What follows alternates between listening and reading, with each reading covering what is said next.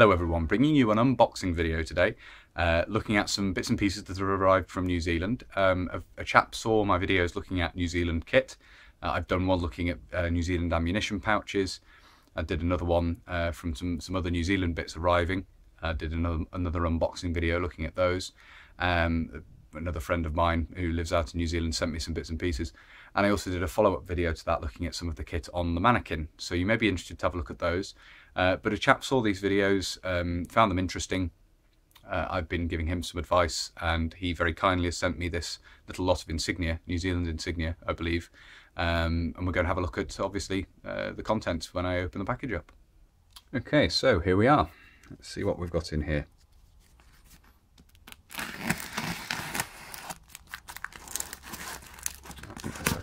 List of contents here, which is useful. Shouldn't cut it towards yourself like that really, but never mind. Okay. Put that off to one side there, get that out of the way. Okay, so we have a list of contents here which I will have a look at as we're going through. Okay, so let's have a look here. The first thing we have, we've got a little bag of insignia over here. Let's have a look at this. Rank slides. Okay, so we have Staff Sergeant Desert DPM New Zealand rank slide there. A collection of different New Zealand rank slides. Very nice, I have to say. Second Lieutenant. In the early, again in the New Zealand DPM print, that's really nice.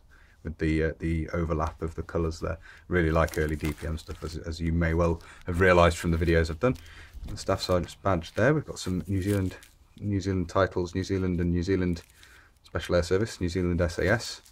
The Kiwi badge, which is very common to see on desert DPM clothing and so forth, and combat shirts and so on. National flag. Let's have a look through here. And some more SAS insignia. Very nice. Woven cap badge. One in the packet there. Which appears to have the store faded, but the store's coding and everything there, which is very nice. What have we got here? Yes, again, it's got the barcode, the store's coding and everything. New Zealand SAS wings. Move this stuff out of the way back here. Bag of stuff in here. So these look like brassards. They are. So we've got individual rank brassards. So we've got Lance Corporal, Staff Sergeant, Corporal, Sergeant, and another Lance Corporal. Lovely. Very, very nice. A really nice collection of brassards there. And I think we have a couple of shirts in here. And that's it. Move the box out of the way. So we've got a green. Now this is mentioned on the list.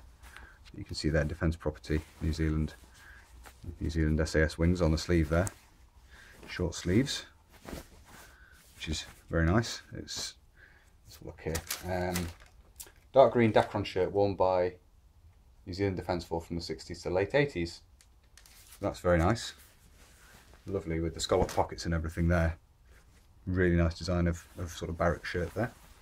And let's have a look at this one.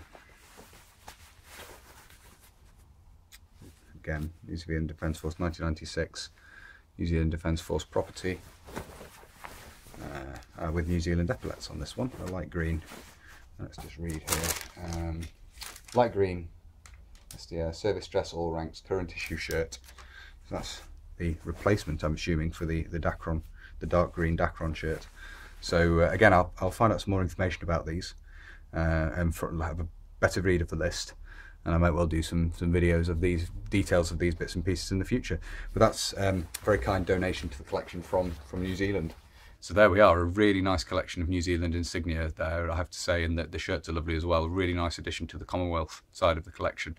As I say, they will be. I'll probably do future videos on these in more detail, looking at the various brassards and the insignia and so forth. Fingers crossed. Certainly if I do set up the mannequin again with New Zealand kit, it'll be nice to be able to put some rank on the shirt. So very nice addition from that point of view. If you like this sort of content, if you like these uploads looking at British and Commonwealth militaria, then please do consider subscribing if you haven't already. And also make sure next to the subscribe button there, the little bell, make sure you've clicked that so you're notified of future videos when I upload them. There's also a Facebook and an Instagram page, which definitely worth following me on if you're interested in seeing photos of what I'm up to, reenacting events and so forth. And Facebook's also a good place to get in touch with me as well if you want to.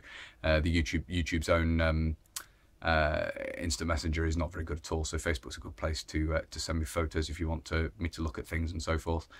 Good place to get in touch. That's everything I wanted to say in the video, so until next time, bye for now.